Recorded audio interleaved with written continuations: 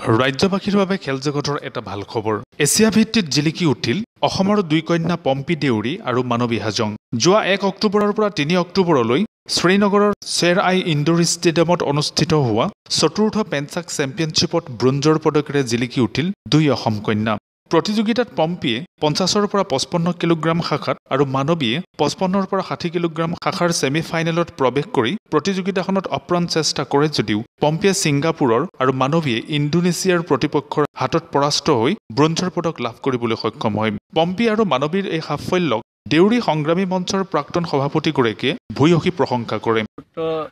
যিটো Asian পেঞ্চক slate games হৈছিলে তাত আমাৰ অসমৰে লখিমপুৰ জিলাৰ নাৰায়ণপুৰৰ এই কুণ্ডিল নগৰ নিবাসী বৈদ্যনাথ দেউৰীৰ এই তৃতীয় কন্যা শ্ৰীমতী পম্পী দেউৰীয়ে যিটো শ্ৰীনগৰত অনুষ্ঠিত হোৱা চতুৰ্থ এছিয়ান পেঞ্চক গেমছত ব্ৰঞ্জৰ পদক লাভ কৰিছে বুলি আমি ইতিমধ্যে গম পাইছোঁ।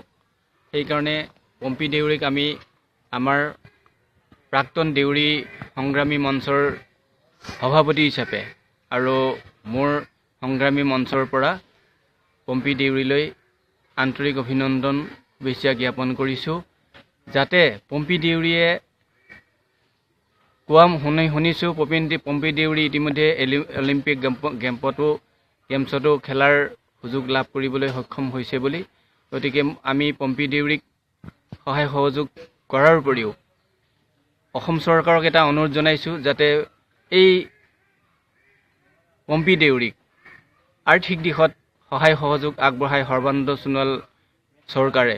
লখিমপুৰ জিলাৰ নাৰায়ণপুৰ কুণ্ডিল নগৰৰ বৈদ্যনাথ দেউৰী অমৃতা প্ৰভা দেউৰীৰ কন্যা পম্পীয়ে জাকাৰ্টত অনুষ্ঠিত হোৱা এছিয়ান গেমছত খেলাৰ সুযোগ থকাৰ পাছতো ভাৰতীয় অলিম্পিক এছ'চিয়েশ্যনৰ অনুমতি নোপোৱাৰ বাবে থমকি ৰ'বলগীয়া হৈছিল। আৰু যোৱা বুধবাৰৰ দিনা পম্পীৰ এই সাফল্যত উৎফুল্লিত হয় সমগ্ৰ দেশবাসীৰ লগতে জন্মস্থান নাৰায়ণপুৰবাসীও। উল্লেখযোগ্য যে ভিয়েটনাম, মালয়েছিয়া, কোৰিয়াকে ধৰি মুঠ 10খন দেশৰ 250গৰাকী খেলুৱৈয়ে অংশগ্ৰহণ কৰিছিল চতুৰ্থ পেঞ্চাক চেম্পিয়নশ্বিপত। আৰু ভাৰতৰ হৈ অংশগ্ৰহণ কৰিছিল এলবিষ্টন মাৰাক, পম্পী দেউৰী, মানৱী হাজং আৰু জোনমণি মুছাহাৰীয়ে। নাৰায়ণপুৰৰ পৰা গোপাল গোৱালাৰ ৰিপৰ্ট, বে লাইভ নিউজ।